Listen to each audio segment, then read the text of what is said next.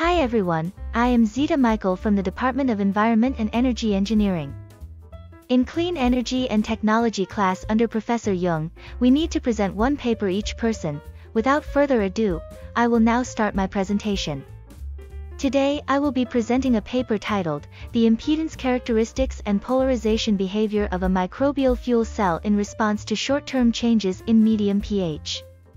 In today's presentation I will be talking about the introduction, the objectives of this paper, materials and methods, results, discussion and conclusions. And at the end of this presentation, I will show you guys the 3 quizzes I have prepared. First of all, microbial fuel cells are different from electrochemical fuel cells in that they use microbes to catalyze reactions on the anode instead of an inorganic catalyst. Also in this field, the electrochemical impedance spectroscopy coupled with equivalent circuit analysis has been used to elucidate electrochemical reactions in MFCs.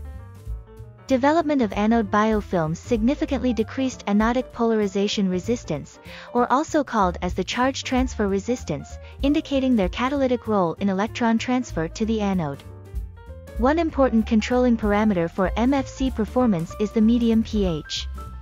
It was found that acidification of the anode biofilm will affect current generation because microbial activity is inhibited in low pH. It is also demonstrated that alkaline medium and high buffer concentration enhances bioanode performance due to the increasing flux of proton shuttles out of the anode biofilm.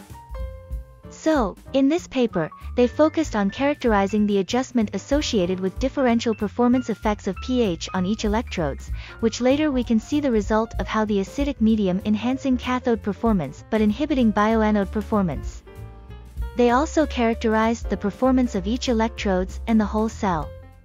And that is by using a potentiostat reference 600. In this experiment, a single-chamber bottle MFC with a size of 350 ml, a carbon paper anode with 3.14 cm² projected area, also a 7 cm² air cathode which coated with platinum and has 4 PTFE diffusion layers were constructed as the reactor. A nylon membrane filter with 0.22 micrometer pores was used to cover the solution-facing side of the cathode to prevent the formation of biofilm directly on the cathode.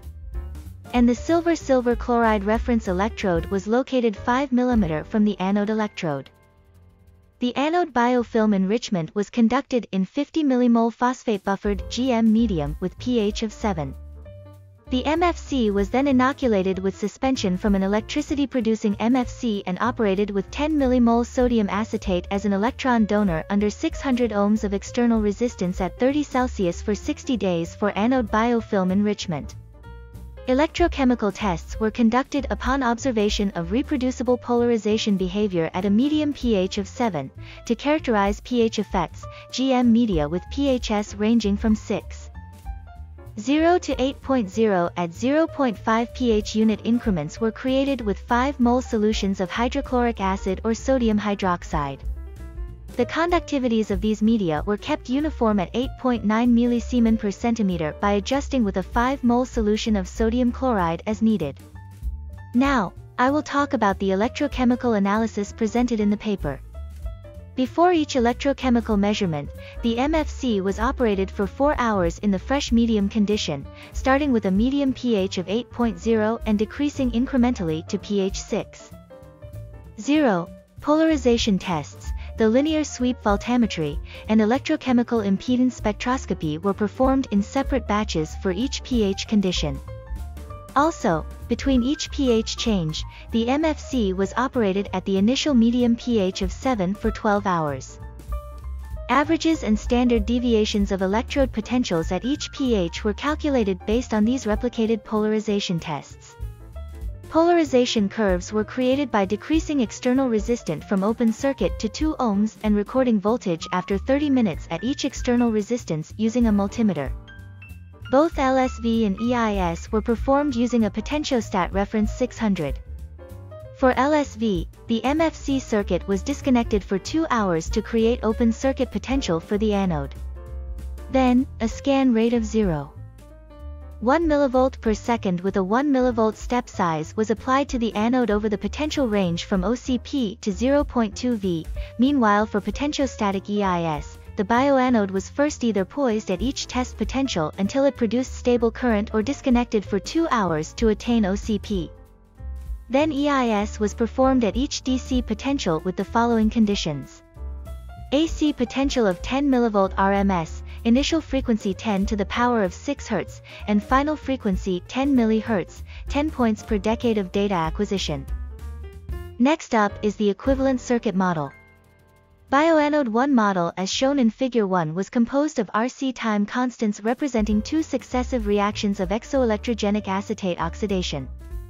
The constant phase element was incorporated to model a non-ideal capacitor. Impedance spectra were fitted with the bioanode 1 model by X2 minimization using ECM Analyst. As mentioned before, the constant phase element was incorporated to model a non-ideal capacitor, which defined as the first equation we can see on the screen. And all the parameters are defined as follows. The theoretical potentials of the anode and cathode in a specific medium condition were calculated using the Nernst equation according to equations 1 to 4 for the tested pH range at 303 Kelvin or 30 degrees Celsius. E dot is the standard potential at 298 Kelvin, 1 bar, 1 mole, reported versus standard hydrogen electrode. R is the ideal gas constant with the value of 8.314 joules per mole, T is the temperature, Kelvin, and F is the Faraday constant. Potential values were reported with respect to AGA-GCl using AGA-GCl equals SHE 197 MV. And lastly, power density and current density were calculated using the apparent surface area of biofilm covered anode. Going on to the results part. First of is the polarization behavior. Figure 2 shows the averages and standard deviations of anode potential and cathode potential. Anode potential value are the circles 1 and cathode potential values are the triangle 1. Measurement was done at different external resistances in medium pHs from 6.0 to 8.0. Parameter n equals 2 based on replicated polarization tests across the entire pH range.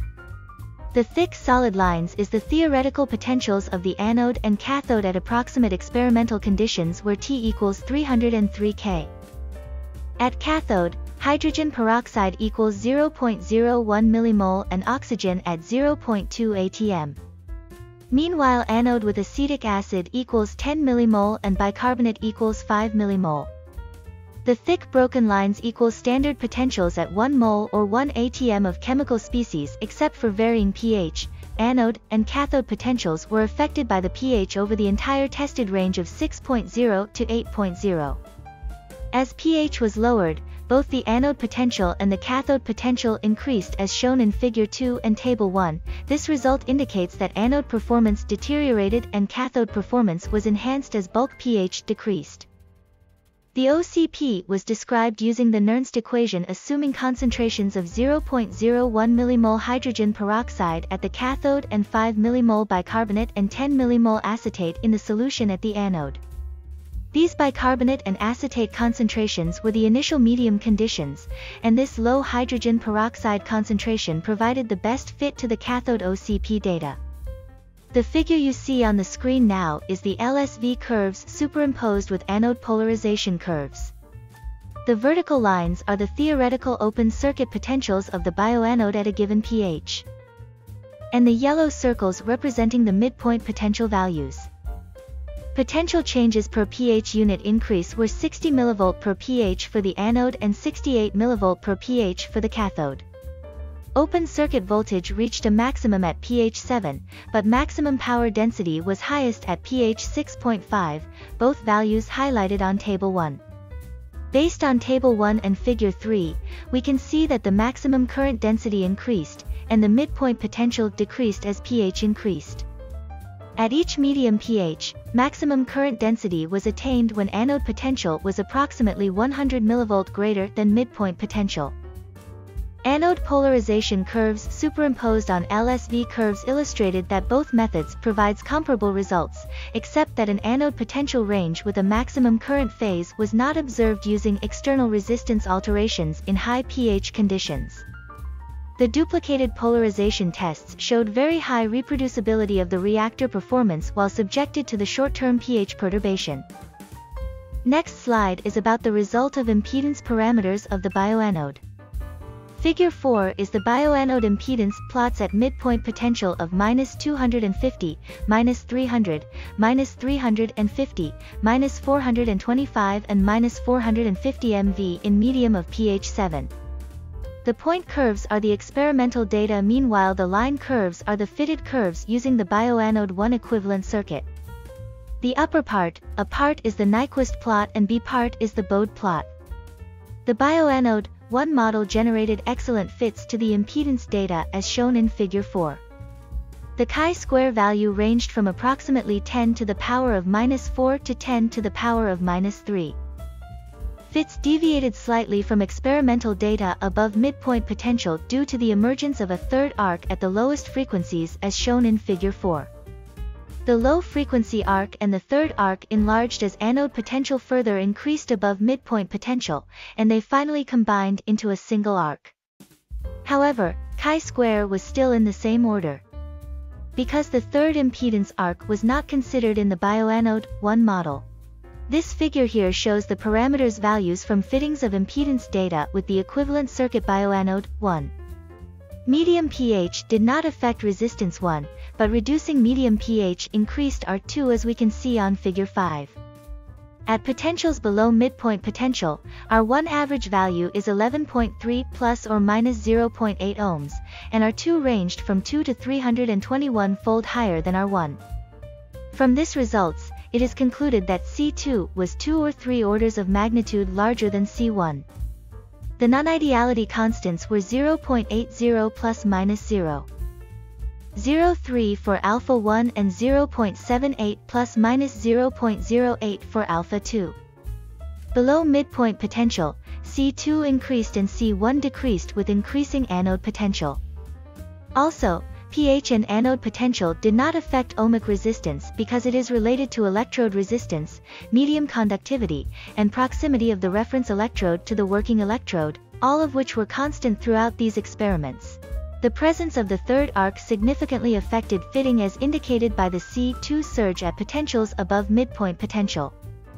The non-ideality constant alpha 2 fluctuated with anode potential variations, but alpha 1 did not. Over the entire potential range, the R1, R2, and non-ideality constant values are as shown. In the overall potential range, R2 was 2 orders of magnitude greater than R1.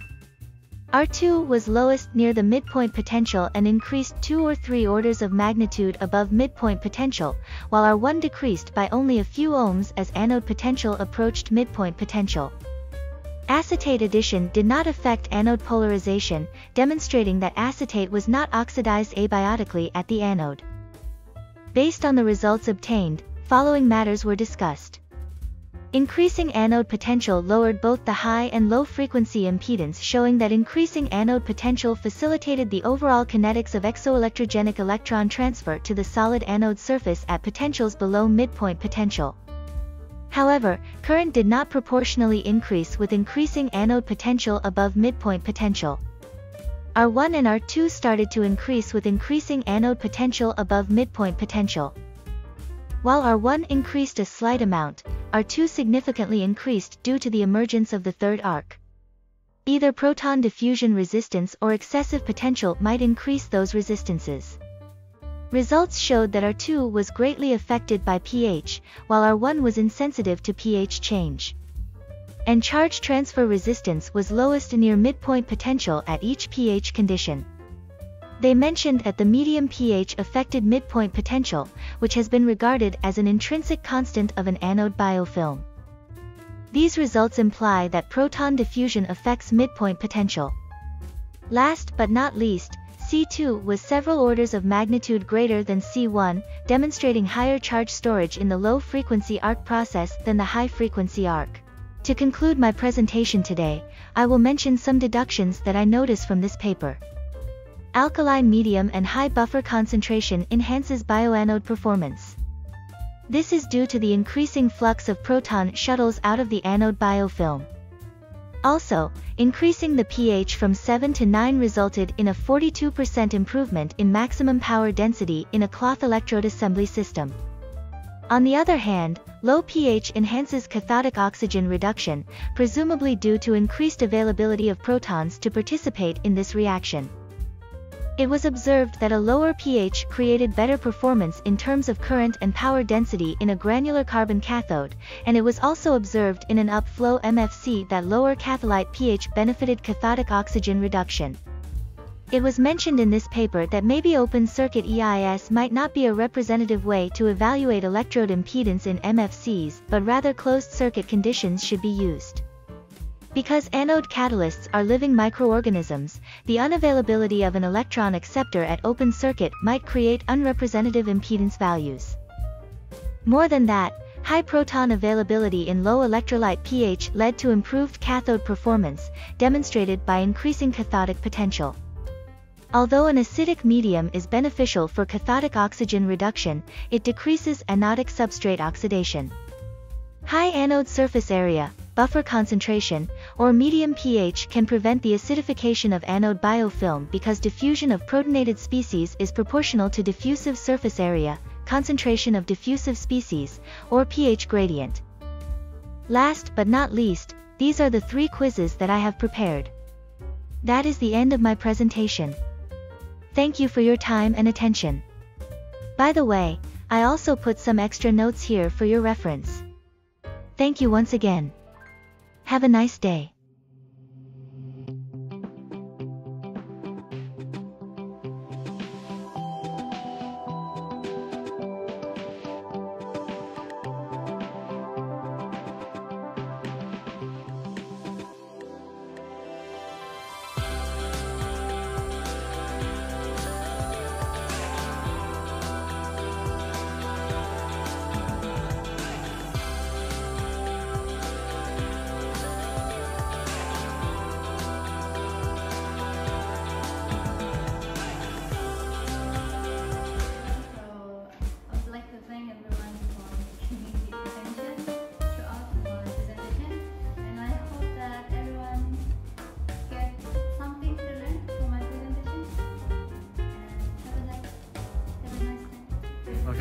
Okay, thanks.